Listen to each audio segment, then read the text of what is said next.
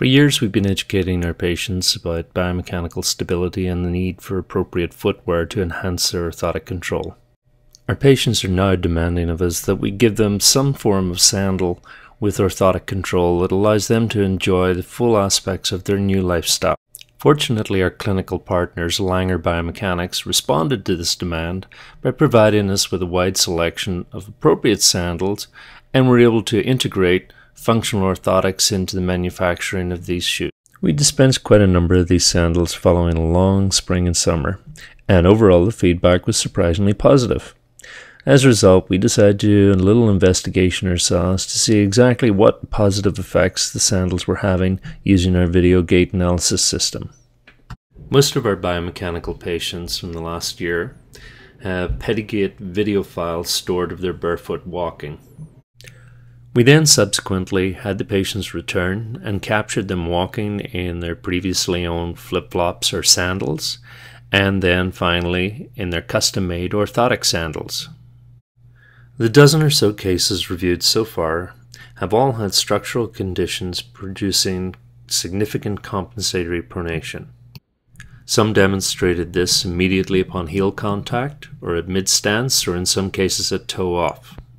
What became immediately evident was that there was little or no difference in the gait patterns observed between barefoot and in comparison to wearing the non-prescriptive off-the-shelf sandal or insole. One negative influence that was observed frequently was an increase in functional hallux limitus and resultant abductory twist at toe-off. Immediately with the introduction of the custom orthotic sandal, the degree of visual compensatory pronation was dramatically reduced. In this case, the reduction was made even more dramatic with the inclusion of the calcaneal bisection. The improvements between orthotic sandal and non-orthotic sandal became even more blatantly obvious when using Pedigait's comparative software.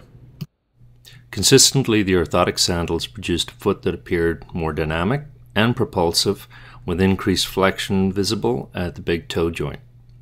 Overall, this exercise has given us a significantly increased confidence in recommending and prescribing these sandals or devices to our patients.